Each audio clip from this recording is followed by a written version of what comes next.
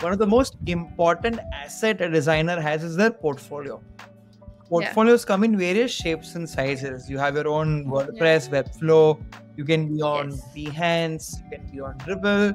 And definitely in the recent times, Instagram has become a great platform to put your work on. So what's your primary portfolio, or do you have multiple portfolios? And any tips you have for any illustrator watching this to make a nice portfolio? My portfolio is Instagram. I don't use any other platform. I am working on creating my own website right now.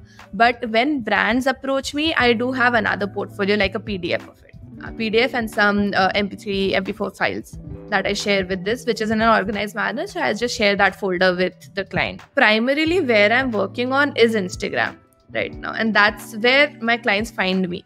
So again, this depends on the artist. If it's a graphic designer and you have a varying range of clients, for me right now, I'm just marketing things for brands, their products. So Instagram works well. But if you're a graphic designer who wants to design like packaging, then maybe Behance, Dribble, these are the platforms you need to be on, because people are looking to hire people on these platforms as well.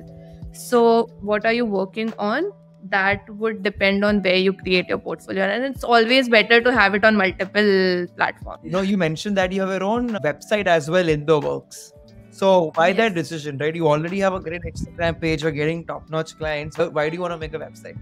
Because in the future now, I'm also exploring at what else can I do. If someday I want merch, or if I want to have like small courses of my own, if I want to provide free lessons to people, if I want to have PDFs where people can go to like behind the scenes of what I'm working on. So a website is just a better medium for them to be on. Even for me to have my portfolio on my website, I can put on these are my clients to attract more brands to me. Like Instagram is a good way to market myself, but a portfolio on a website is also a strong base for me to have more people come approach. But the website is your own, so you can do a lot with it.